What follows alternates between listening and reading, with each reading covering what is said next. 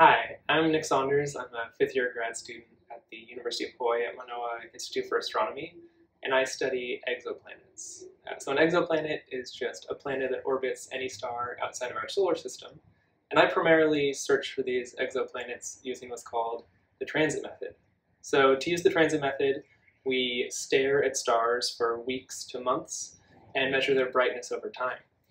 And occasionally, a planet will block some of that brightness. And so if we picture this light as a distant star, and we're measuring its brightness over time, if a planet orbits this tennis ball, it will occasionally pass in front of the star and block some of its light. And it will do this once every time it orbits. And so it creates this very periodic signal of dips in the brightness of the star that we're measuring. I search for these dips, or transits, around millions of stars using data from the NASA TESS mission. TESS is a space telescope that orbits the Earth, allowing us to stare at the stars for months, uninterrupted by the day-night cycle, the atmosphere, or clouds. For my research, I'm mostly interested in finding and characterizing planets orbiting old stars. And by old, I mean stars that are entering the final stages of their evolution.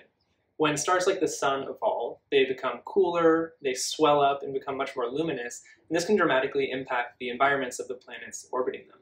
So if we want to understand what happens to solar systems like our own, it's important to find more of these planets and better understand their fates.